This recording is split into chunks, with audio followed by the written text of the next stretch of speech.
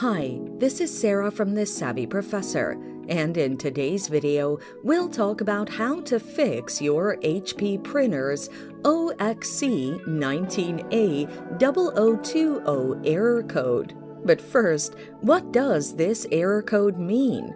This error code indicates an ink system failure. The following are some of the common causes of this error code: a misaligned or faulty printhead. Now, let's look at the best solutions you can apply to fix this error code. Align the printhead. Load white papers into your printer's paper tray. Ensure your printer has enough ink. Tap the settings icon on your printer's screen. Select Align Printhead. Hit Continue on the next screen. Wait until the printer finishes the alignment process. Replace the printhead. Load unused white papers in the paper input tray. Power on your computer. Open the access door by inserting your fingers into the slot on your left and pulling forward.